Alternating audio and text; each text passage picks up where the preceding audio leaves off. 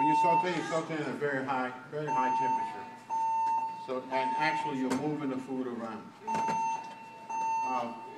Sautéing is very tricky. It's one of the first things that they teach you in culinary school. And it's very tricky. It can be kind of difficult to catch on.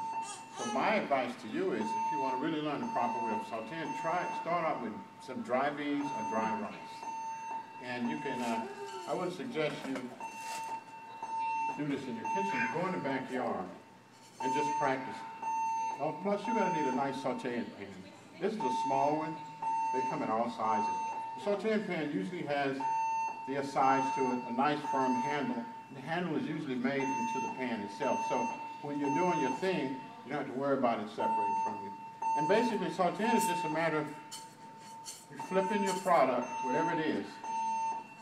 While it's hot, you want to go from the bottom, round it out and bring it around towards you. Because whatever's on the bottom is cooking, the top is probably not the same temperature as the bottom.